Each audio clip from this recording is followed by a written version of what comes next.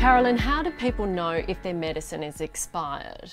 Every medication that we buy, whether it's from the pharmacy counter or whether it's a prescription, must have an expiry date on it. So check your expiry dates. If it's out of date, get rid of it.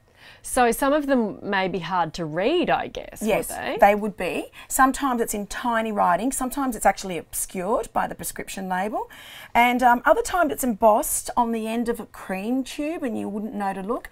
Bring it to the pharmacy if you're not sure. We're always here to help.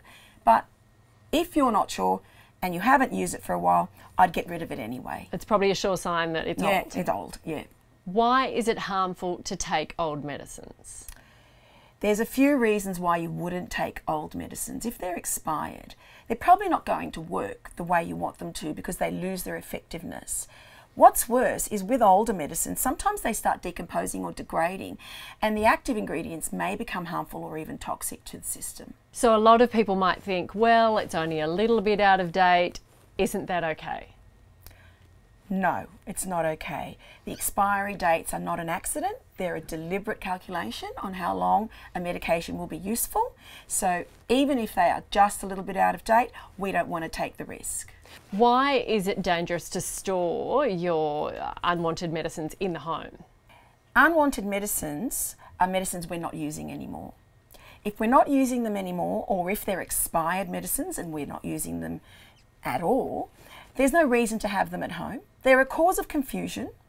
You could actually be doubling up on current medication because you don't know that they're the same, different names, generic names. And the third thing is that if you're stockpiling medications in the house, children could get their hands on it. And if you don't have children, perhaps some of your visitors might have children. And I suppose elderly people could get confused too. The older we get, we all get a bit more confused, don't we? That's exactly right. And that's why I say it is a source of confusion. And you could be doubling up on your current prescription medication as opposed to perhaps an older prescription medication that had a different brand name on it. So what are the three things I guess we're asking people to do here? Read your labels, check your expiry date. Remove them from your storage area, your medicine cabinet, put them in a bag and bring them to the pharmacy. Remember, read, remove, return.